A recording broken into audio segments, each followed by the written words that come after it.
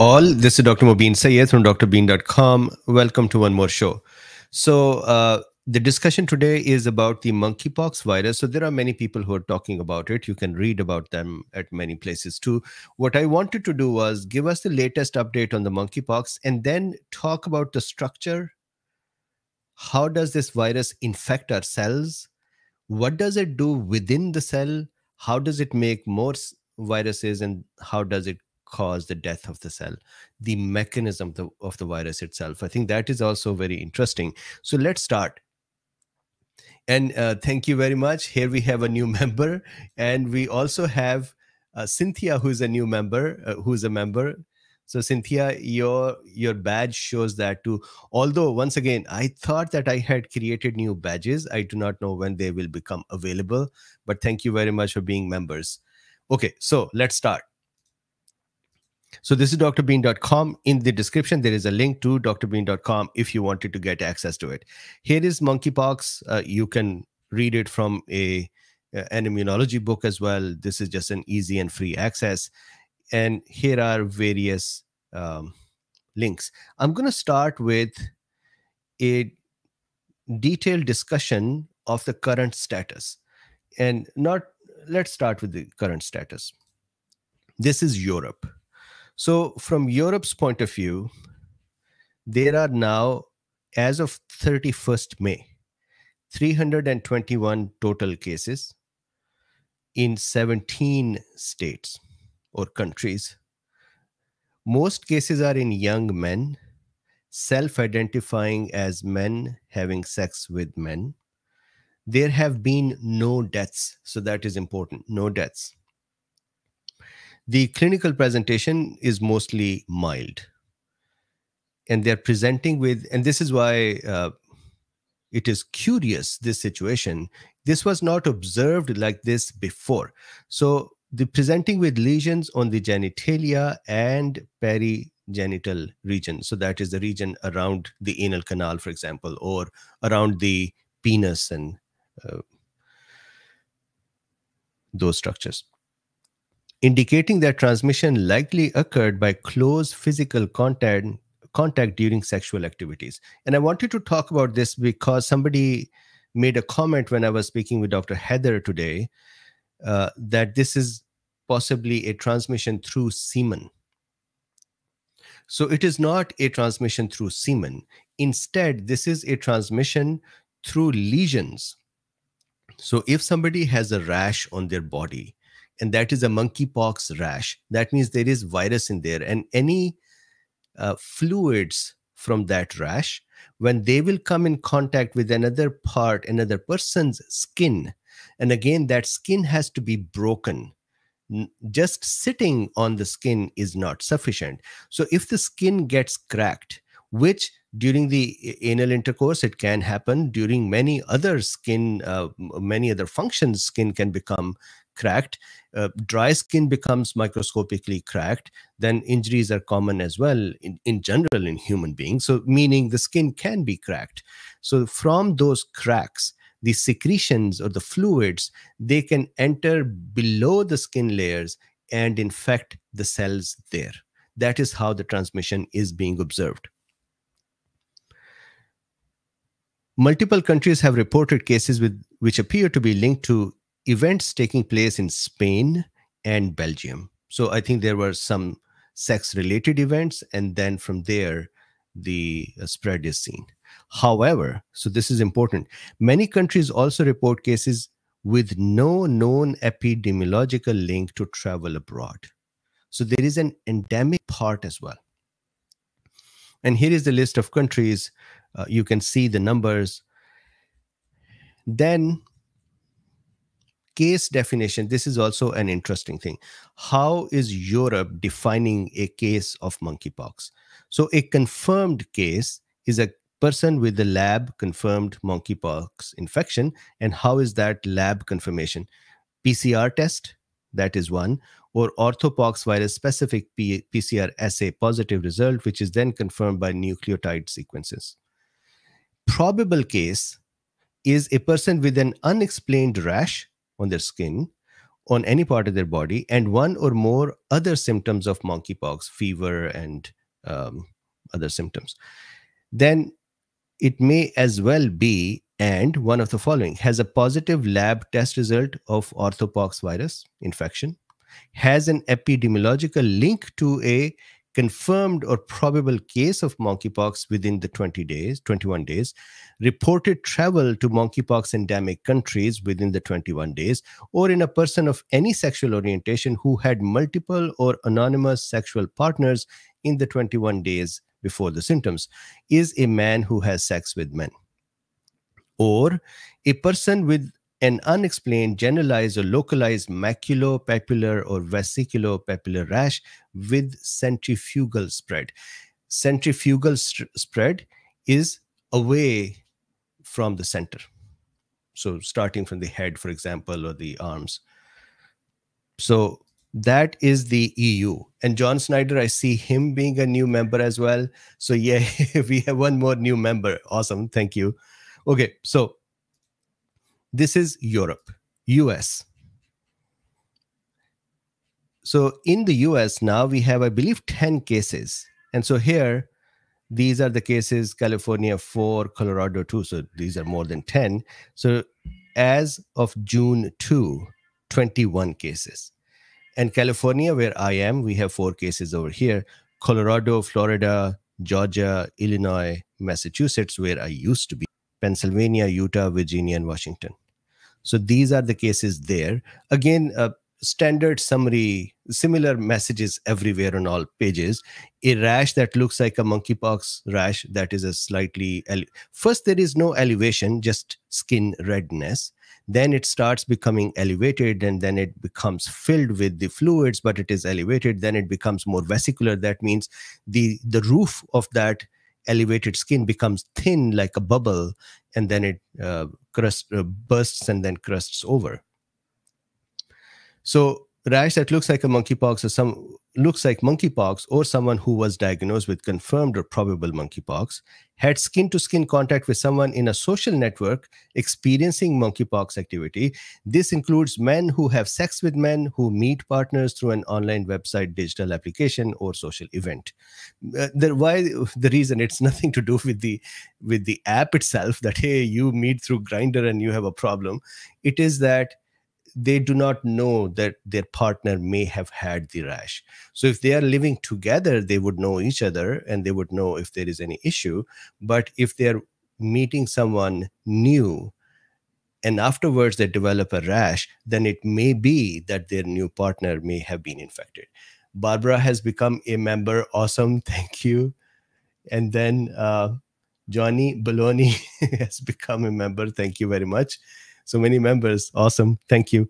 Okay, so then back here, traveled outside of the US to country with confirmed cases of monkeypox, had contact with dead or live wild animal or exotic pet that exists only in Africa, or the products that are made from those pets. And in the endemic countries where the monkeypox is present, over there, if they are eating the animal meat that may be infected, can cause, and the meat is not properly cooked, then that can cause this infection as well. So that is US. Then this is WHO, and WHO's report, this one, I would like to go over this. It is a bit long. So before this report, I want to go over what is this virus. So there are so many people talking about what happens, and so I wanted to go over, I wanted to Mubinize this. The only request is to please forgive me. I did not do the diagrams beforehand as I was with Dr. Heather. All is his fault today. So as I was with Dr. Heather and then just didn't have enough time. So I'm going to present it to you by drawing, and it might take a little more time. So here is what we have. Monkeypox virus is a pox infection virus. That means the infection it causes is like pox, those little vesicles or bubbles on the skin. The virus itself is either oval or brick shaped. It looks like a brick, or it looks like oval, or it looks like an oval brick. So that is how the virus looks like. Virus is enveloped. This is really, really important. It is an enveloped virus. So that is very similar, envelope, to SARS-CoV-2. SARS-CoV-2 is enveloped virus as well. And now for the enveloped viruses, please keep in mind that the envelope on them that they are that they have is actually part of our cell membrane. And I'll not cell membrane, cell cell vesicles part. And I'll explain what it is, meaning it is ours. So it is a brick-shaped enveloped virus. There is another problem. If it is enveloped and we ingest it with food, in theory, the stomach acids will burst the envelope, causing destruction of the virus. But SARS-CoV-2 is not destroyed that way, because SARS-CoV-2, for example, has the spikes on it that protect them. Similarly, this virus can escape the stomach acids as well. Oh, and Skyfrog is here. Yay, Skyfrog, I left you a message on Discord. So here, enveloped virus.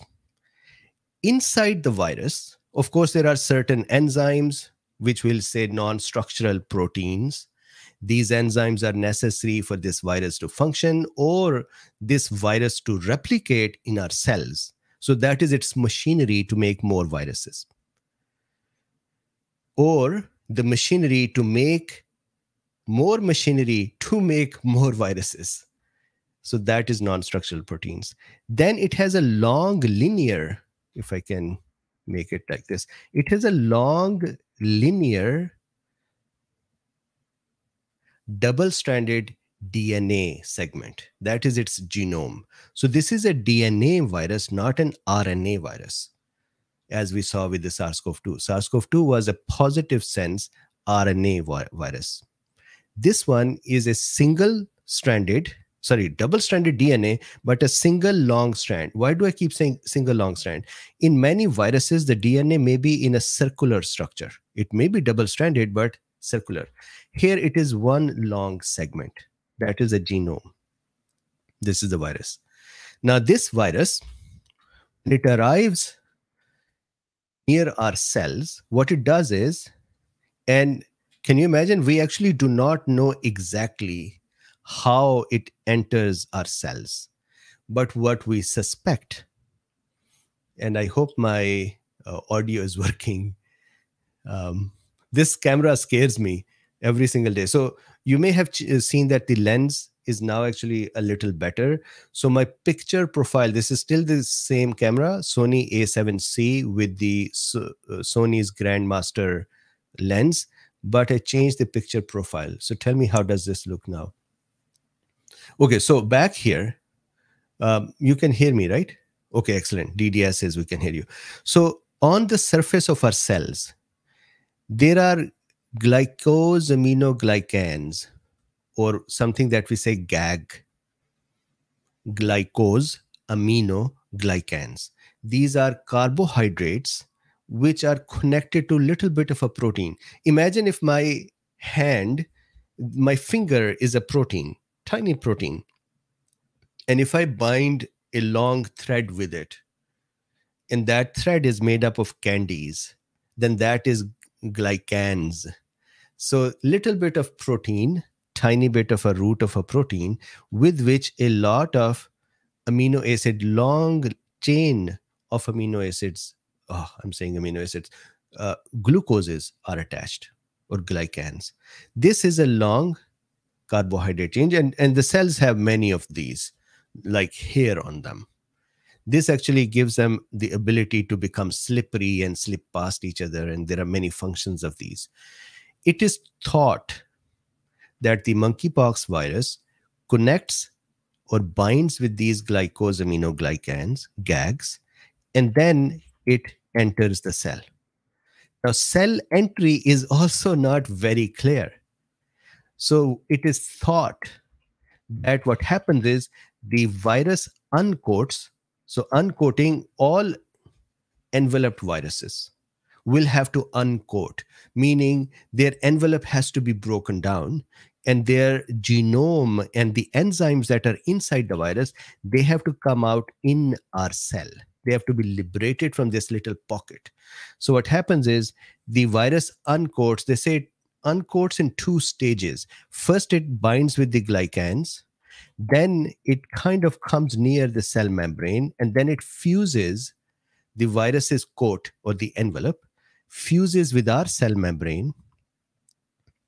And then as it fuses and opens up in two stages, this would be called uncoating. Once it is uncoated, the genome of the virus, that DNA, will enter our cytoplasm, our cell's cytoplasm. Plus those little non-structural proteins, or those tiny builders that it has brought with it. The whole crew with their brain, the genome, has entered our cell. Good so far? Now, generally, double-stranded DNA viruses replicate their genome, that means their DNA, inside a nucleus. Why? Because a nucleus, if I make another cell over here, this is our cell. This is the nucleus. Now I made it a little bigger. This is the nucleus. Within the nucleus of our cell, we have our DNA, correct? I'm just going to make a tiny bit of DNA just to give an example. This is our DNA. And now in the nucleus, we have our own builders. These are called DNA-dependent RNA polymerases. DNA-dependent RNA polymerases. What does that mean? Polymerases are the enzymes that can create polymers. So here we are talking about DNA. So these enzymes can make DNA polymers. They can make DNA. That's one. Second, they are DNA-dependent RNA. That means that they need a DNA structure to copy into an RNA. So in case of SARS-CoV-2, for example, we said RNA-dependent RNA polymerase. That polymerase, that builder, makes RNA by looking at an example RNA. So imagine if you are going to cook something and we give you a book and you look at the recipe there, and looking at that recipe, you cook something. Now, if that recipe book or that sample to make is a DNA, and then you look at that and make an RNA, then it would be called DNA-dependent RNA polymerase. Looks at a DNA, makes an RNA. If it is an RNA-dependent RNA polymerase, looks at an RNA, makes an RNA. So normally these enzymes are present inside the nucleus. However, this Smarty Pants virus brings in its own DNA-dependent RNA polymerase. Its own DNA-dependent RNA polymerase. Why? Because it does not want to go in our nucleus at all. It wants to do everything in our cytoplasm. So imagine if this is a nucleus, although nucleus is not normally eccentric.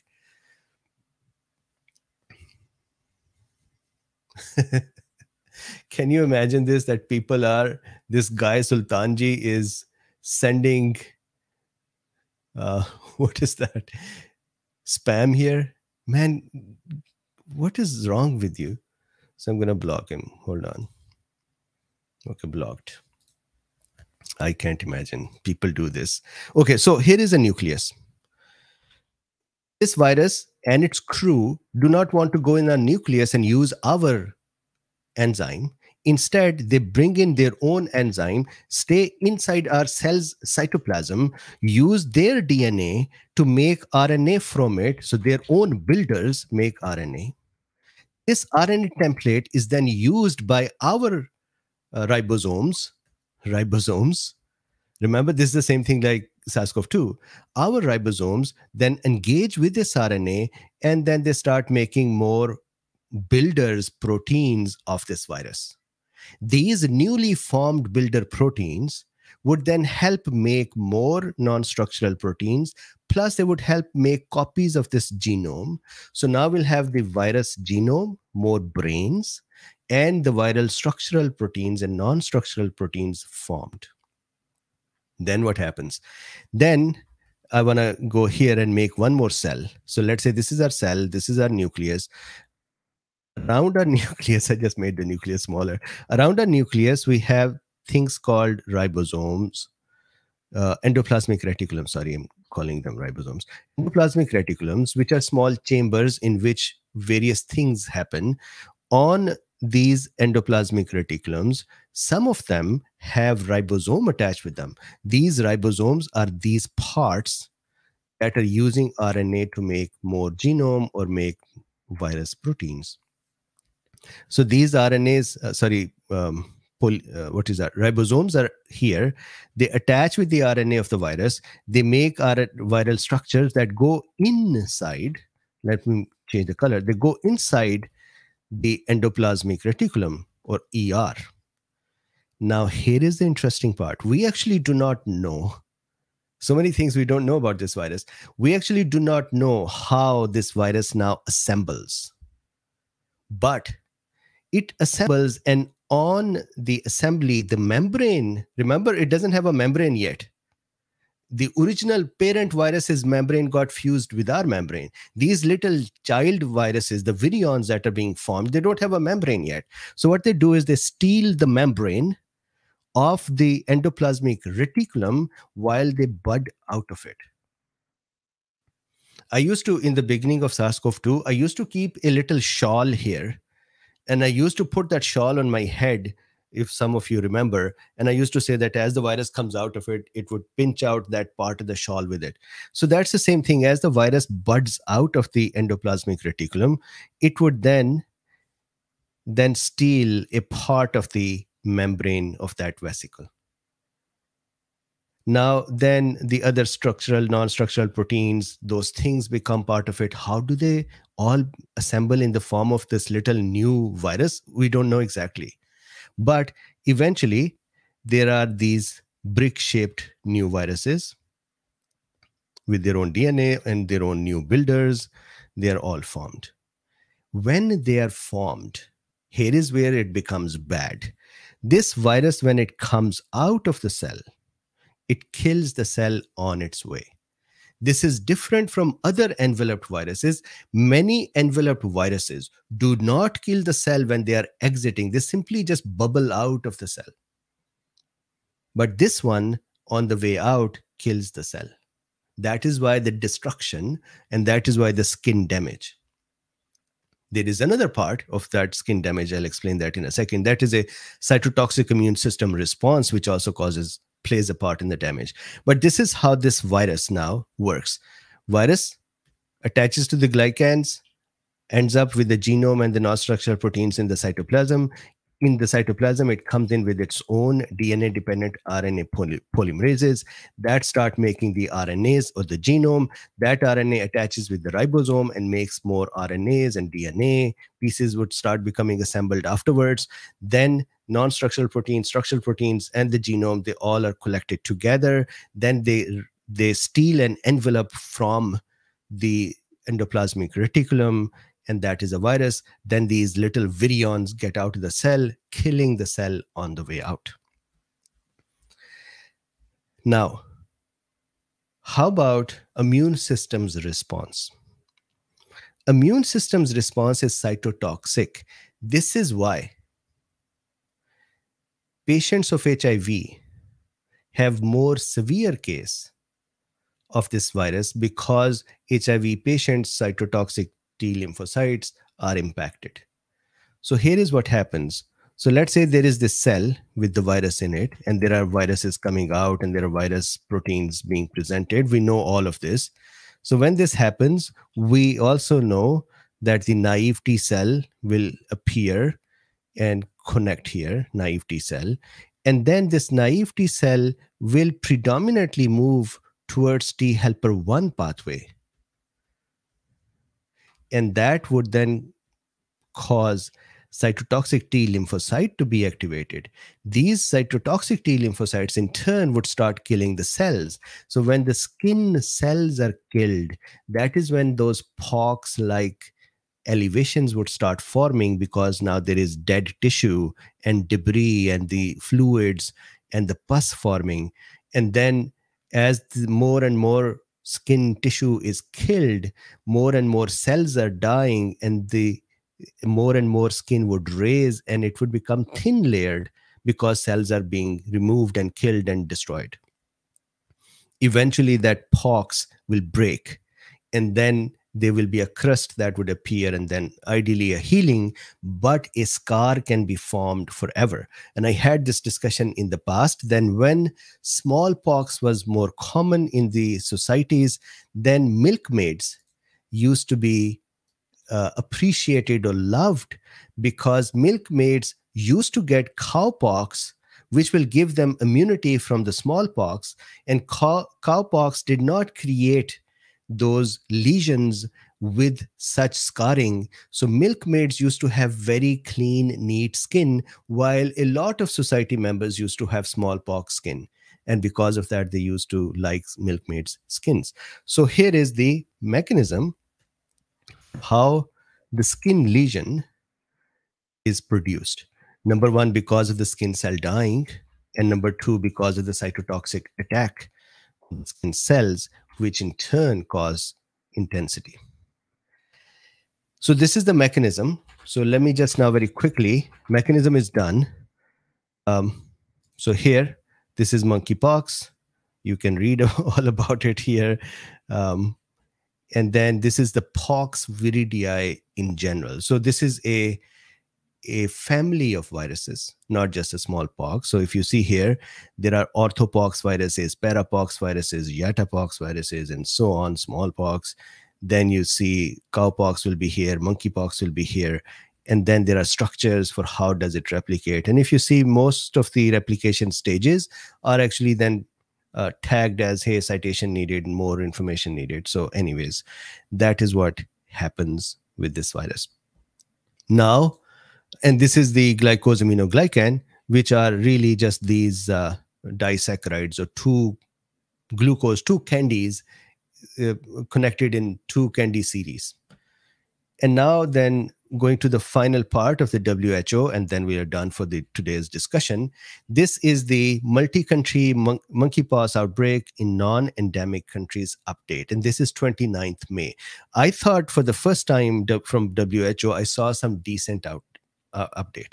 So here, since 13 May 2022, has been reported in 23 member states, have presented through primary care or sexual health services. So it is occurring in people who are either coming to the normal clinics or sexual health clinics. One case of monkeypox in a non-endemic country is considered an outbreak. So if a country is non-endemic for monkeypox, so let's say US is not endemic, even one case will mean there is an outbreak in this country. The sudden appearance of monkeypox simultaneously in several non-endemic countries suggests that there may have been undetected transmission of some time, as well as recent amplifying event. And we have one more. I am celebrating the members by myself. Drbeen is a member as well. Thank you very much. So continuing, description of the outbreak. 26 May, cumulative 257 lab confirmed cases, 120 suspected, fortunately no deaths. And this is how various countries, so this is world level. So I was selfish and I looked at US confirmed cases 10, although you just saw the US data and that is 21 now. So they're a little behind there. And same is for Europe. These are the endemic countries. So check this out, the difference between them. So this is confirmed, suspected. Here, endemic countries have deaths as well. So for example, Cameroon, 15 December 2021 to May 2022, cumulative cases 25, 9 deaths. Central African Republic, 4 March to 17 May 2022, 8 cases, 2 deaths. So Doug had corrected me on Dr. Heather's show. 1% fatality rate or 10% fatality rate, two variants. I was saying 10 to 30. Democratic Republic of the Congo, 1st January to 8 May 2022, 1,284 cases, 58 deaths. Nigeria, 1st January to 30 April, 46 cases, no death. Republic of Congo, 2 cases, no deaths. Then it is a zoonotic virus. That means it is present in the animals, then jumps on us. Fine, we know that. The name monkeypox originated from the initial discovery of the virus in monkeys in Statens Serum Institute, Copenhagen, Denmark in 1958. The first human case was identified in Democratic Republic of the Congo in a young child in 1970. Is transmitted from one person to another by close contact with lesions, body fluids, respiratory droplets, contaminated materials such as bedding. It has to be fluids in which the infection is present. This is why it is not easy to have it in semen, because semen is not a fluid that is produced in a easily infectable area. So it is being produced in the prostate and the ejaculatory ducts and prostate and the testis. And so ducts are really more ductal system, and so they are less easy to infect with monkeypox. But who knows, as this is happening, maybe that is the next step. The incubation period is 6 to 13 days, but can range from 5 to 21 days. Monkeypox is usually self-limiting, but is there likely to be a little immunity to monkeypox? So there is no immunity in us, so understood. The two clades, the Congo Basin clade, the 1% and 10% fatality clades, the Congo Basin clade and the West African clade. The Congo Basin clade appears to cause severe disease more frequently, with case fatality ratio previously reported up to 10%. Currently, the Democratic Republic of the Congo is reporting a CFR among suspected cases of around 3%. And we have Alexander, who is a member as well. Yay, one more member. Thank you. Alicia says there's a long incubation time. Yes. Correct. So Doug is seminal vesicles producer-logist. Correct. So Doug here is helping us with that part as well. Doug says I caught up. Thank you very much for being here. And I saw you there as well. Okay, so back here. Since 2017, so the West African clade has in the past been associated with an overall lower CFR of around 1% in generally younger population in South Africa. Since 2017, a few deaths of persons with monkeypox in West Africa have been associated with young age or untreated HIV. So there is a vaccine, smallpox vaccine helps with this as well. In the US, we talked about it, September 2019, we approved a couple of vaccines or one more vaccine, although the supply is limited. Then the risk assessment. So WHO's risk assessment, I do not know how much we can now bank on that considering the SARS-CoV-2. But anyways, currently the overall public health risk at global level is assessed as moderate, considering this is the first time that monkeypox cases and clusters are reported concurrently in widely disparate WHO geographical areas and without known epidemiological links to endemic countries in West Africa. So they're saying it is moderate. It is kind of a little concerning, because why did this just happen? The relatively mild symptoms in many cases with localized rash and lymphadenopathy, such that many persons may not present to healthcare services. So lymphadenopathies, lack of, so why does it keep increasing or spreading? There is the potential for greater health impact with wider spread to vulnerable population groups, as deaths among cases in previous outbreaks have been reported to occur more often among children, immunocompromised individuals, including persons with poorly controlled HIV infection, who may be especially at risk of the severe disease. And the reason is because the cytotoxic T cell and the helper cells are not as many and as aggressive.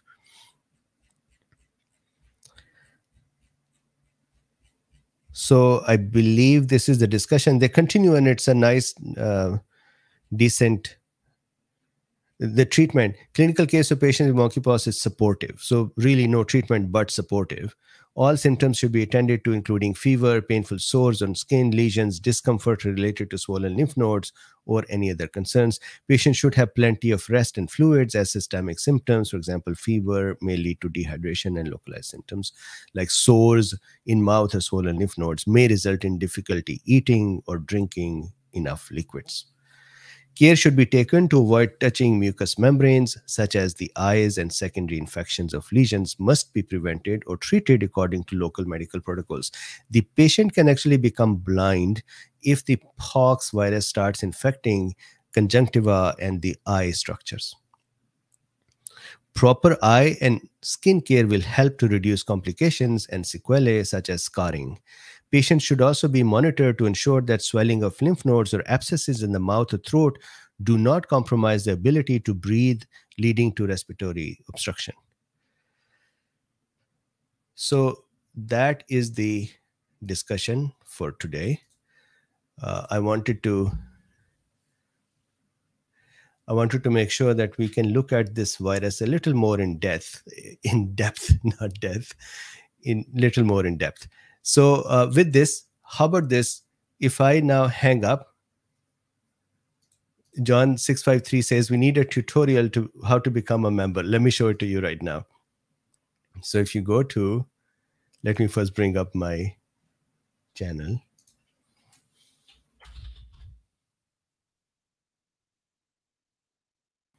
Okay, so here is a tutorial.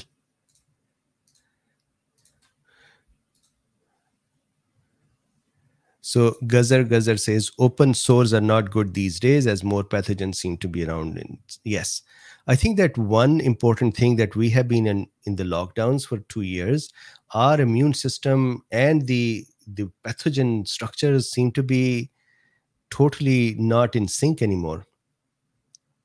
Okay, so Paul, I hope you can see that I have started sharing. Granny says till death us part. Yes. Barbara says, where can we find your interview with Dr. Heather today? I have to actually ask him where is the link for that. He said it will be on YouTube and Rumble. I don't know if I said things that may have rubbed negatively for YouTube, and if it is only on Rumble. I have to ask him for the link. But I saw Doug was there, Jody, Denise, TG. I saw more people there, more cool beans there. Luffy was being mentioned too. So there was a good representation of cool beans there. So if you go here to drbeen.com, sorry, on YouTube, Dr. Bean, here there is this join button. This is a new thing. So if you click on the join button, there are 3 possibilities. You can become Luffy enters, the first level, or Luffy has catnip, that is the second level, and then Luffy zooms, that is the third level. Every second level contains, every advanced level contains the level below, the features from there. So for example, Luffy enters has, when you join that, it is $2.99 per month, and there are these little what are these badges and emoticons that you can use. I don't know why they are not yet prevalent, or maybe they are. If you then become, let's say Luffy has catnip, then you get the level 1 plus this level's benefits, and this level has early access to new videos. So this is for those videos that I would record and put them up. You can actually watch them first, and then they would be open to public. Then there can be photos and statuses that are only for these members. Then if you are Zoom member, then it is $24.99. So it has level 1 or 2 included in it, plus a Zoom call, I believe, every month with you. So that is this is how then you click join and you join. So hopefully that helps. And I just saw Alicia becoming a member. Thank you very much. So Alexander says, cool, angry, shocked, awesome. So I think these are all the badges. I cannot see those here in this chat, but hopefully in the live chat, these can be seen.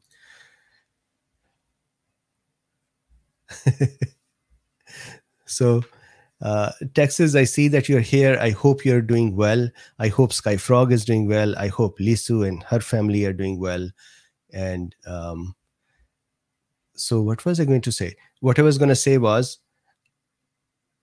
how about if we, so tomorrow I have a 10 o'clock with Dr. Mark Levitt on this channel. So how about if we skip the chit chat today as well? So I would hang up this call and wait for your comments. If you say it's okay, then we'll continue tomorrow. Now, please also remember tomorrow evening, this time, we'll have Dr. Denise Hertz. She is a doctor who was also participant in NIH study, and she wants to also present her situation. So with this, please like, subscribe, and share if you like it. I think these are good, interesting talks. If you like them, like, subscribe, and share, and become member. And in the description, there is a link to drbeen.com where there are 1,000 lectures, which are awesome lectures. That is premium content. And the price for all of them, access to all of them, and new lectures that keep coming in is lesser than $100. So click that, you'll enjoy it. And then there are links in the description to if you wanted to buy me a coffee or use PayPal or become a patron or start a Substack. All of them are great. Thank you very much. And I would wait for your comments. And if okay, we'll meet tomorrow. Otherwise, we'll do chit chat now. That is basically up to you. Thank you. Bye-bye.